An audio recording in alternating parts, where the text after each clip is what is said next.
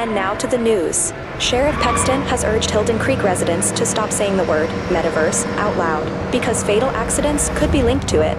What? You just said it yourself. Just yesterday, our beloved Reverend Hursting died in a car crash shortly after speaking about the metaverse at Sunday service.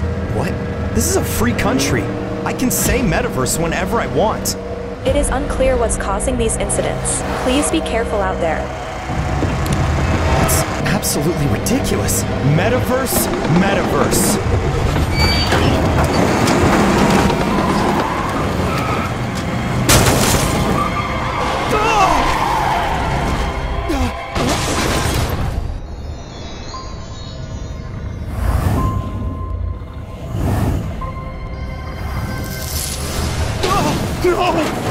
No!